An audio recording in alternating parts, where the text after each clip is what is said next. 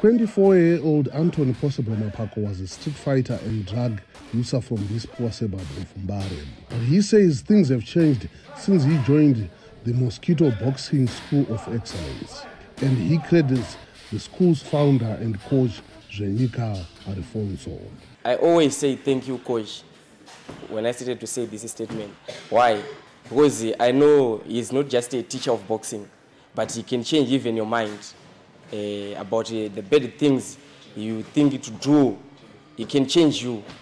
44-year-old Alfonso started the academy after he left boxing. As a fighter, he was known as Mosquito for the way he would sting his opponents. Now, his focus is on helping troubled youths. I'm in this project because I wanted to remove kids from drug abuse and womanizing and stealing, because there's a lot of crimes which are committed by these young guys.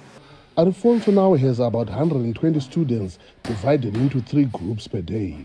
He hopes some become professional boxers. Zimbabwe government says substance abuse among youth is a scourge that needs to be addressed as soon as possible.